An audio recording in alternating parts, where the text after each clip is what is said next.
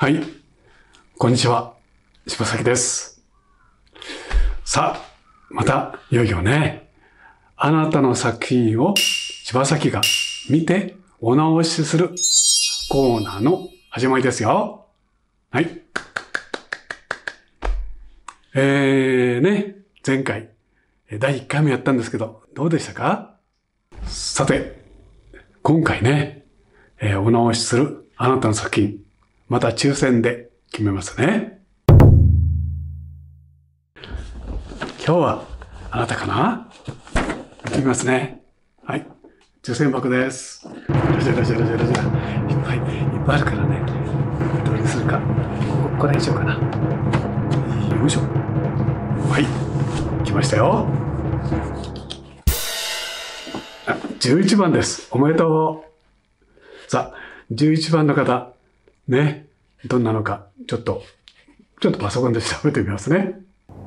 はい、あったね、ほら。ありました。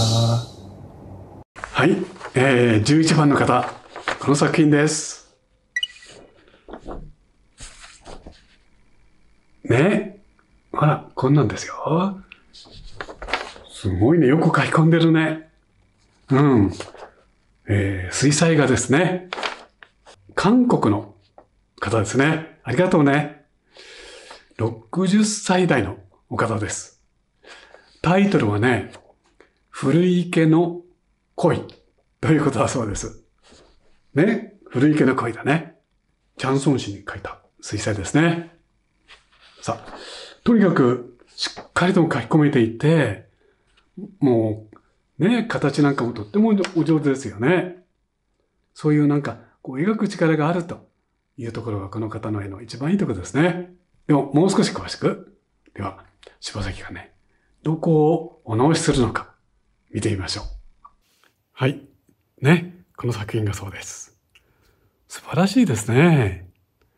これね、もう鯉がよく動きが見えて、泳いでるって感じが上手に表現できてるし、こういう石の質感とか、から草の書き込みですね。ここに細くね、滝が流れてるんですね。はい。それがとっても素晴らしい。もう本当にデッサン力もあるし、よくそれぞれの特徴を捕まえているという点が良いところです。柴崎がお直しするとしたら、次の点ですね。まず、大切な恋が下の方にありすぎるっていうことです。だからこの辺が寂しいんですね。もう少しこの恋が画面の真ん中近くに持っていったらもっといいかなと思います。そして、この辺りが書き込みすぎですね。あまり頑張って書いたために、どうしても恋の方に注目度が薄くなってしまうんですね。以上の点を気をつけて直すとずっと良くなります。さあ、それではやってみましょうね。まず、大きく当たりをつけて画面を作りましょうね。すぐに細かいところをかなりしましょう。まず大切な恋をもう少し画面の真ん中辺に持っていくということでしたよね。はい。そして、だから、恋と、橋がかかってるんですけど、橋がこう、重なってもいいというぐらいの気持ちですね。そのような気持ちになさったらいいでしょうね。自然的に後ろの方の滝なんかは短くなるけども、それでも大切な恋が画面の真ん中にあるっていうことは重要ですよ。でも、もうこの辺のね、もうこの辺の草とかね、大変うまいんですね。こういうところの石なんかも本当に素晴らしい。だから、こういうとこはもういいとしましょう。この石橋もね、大変よく描けているし、あまり申し分ないですね。あえて言えばこういうところに立ってるこういう欄干のような形が少し見えにくいんですね。それはどうしてかっていうと、後で書きながらお話しましょうね。ちょっと見えにくいということですね。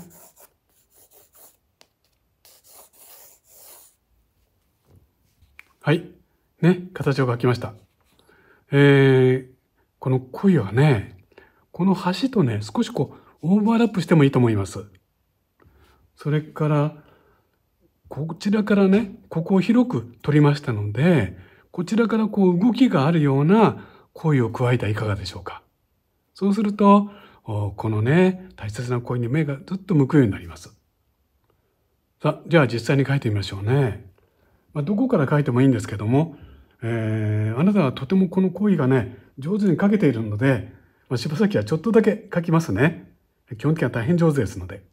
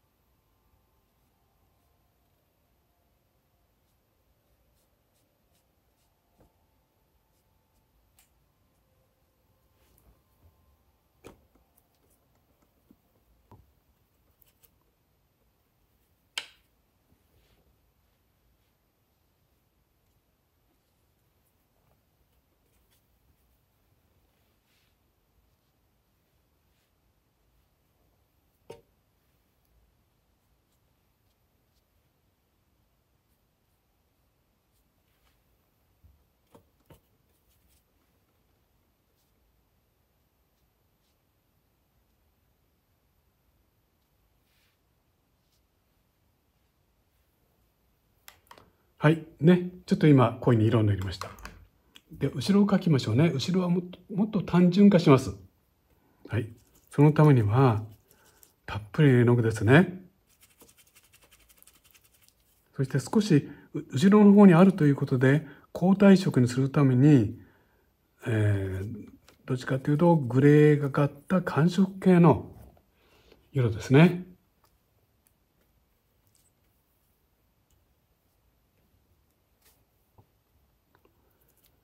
まず単純化して塗りましょう。そしてその中に少しだけの変化です。あまり細かく描かないでくださいね。もうちょっとだけですね。草があるよという少しの説明があればもう十分です。ここに岩があるんですよね。岩ですね。はい。ただ、例えばこんな風にですね、パッパッパッパッと少し調子をつけて、このようなナイフで、ちょっと岩の存在を暗示するだけです。そして、これが終わったら、ここは水面なんだということを見せるために、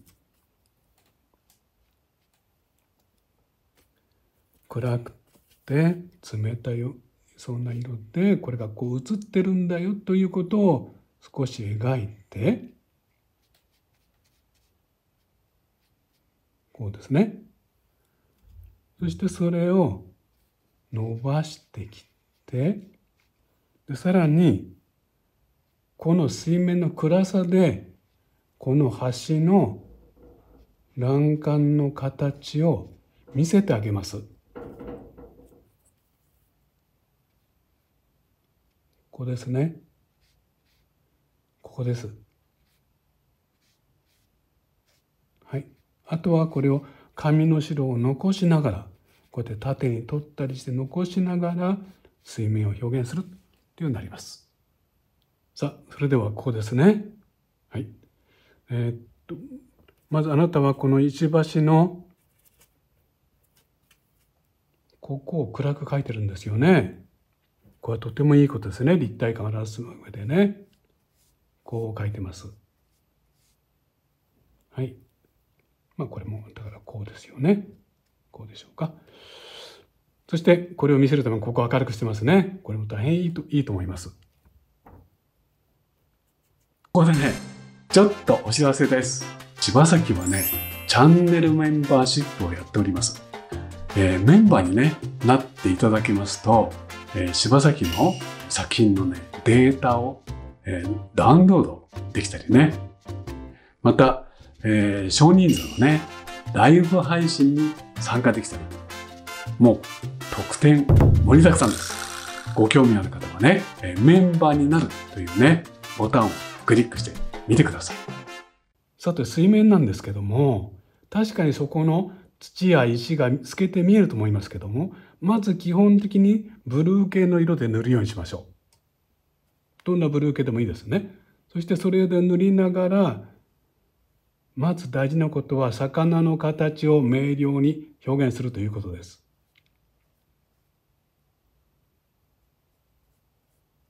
下から透けて見える石や土をあまり克明に書き込みすぎないということですね。大事なことはまずこれが水面だということと、魚の形がはっきり見えるというこの2点だけです。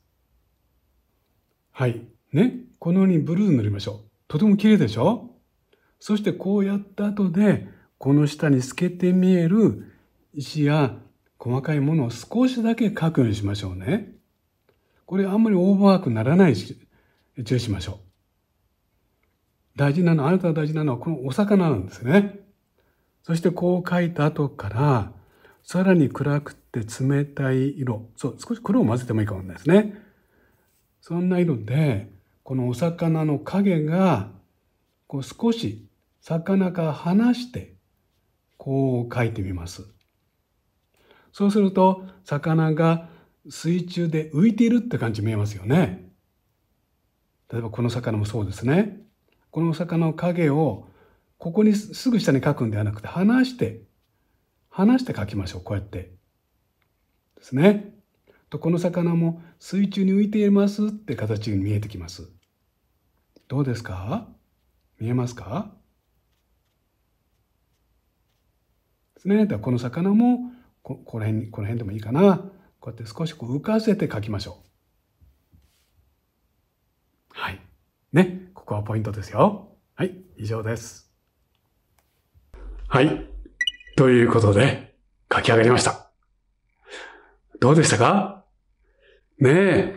もう大変お上手な絵でしたね。もうデッサン力もあるし。それでも、いくつか、ここは直してほしいな、というポイントがあったんですね。はい。ね見ていて、あなたもね、少しでも参考になっていただけたら、柴崎も大変嬉しいです。はい。ということで、このように、あなたの作品を柴崎はお待ちしてます。応募方法はね、この動画の紹介欄に申し込みのね、応募 URL をね、貼っておきますので、そちらからお願いしますね。今回も長い時間見てくれて本当にありがとう。あなたの作品待ってますよ。はい、それではね、ありがとう。